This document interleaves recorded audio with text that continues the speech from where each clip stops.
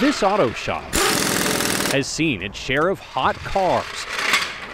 I'm doing safety and emission, any kind of mechanical general.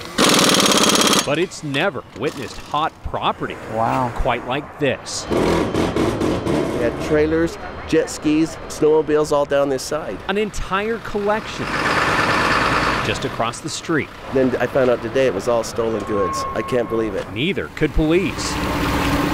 They'd been busy most of the day. What time did this start? Hauling stolen goods off this lot. Every imaginable thing. I can't even hardly believe how much money worth of property is in this thing. It's got to be in the hundreds of thousands of dollars. Officers say the jackpot came from a report of an abandoned trailer.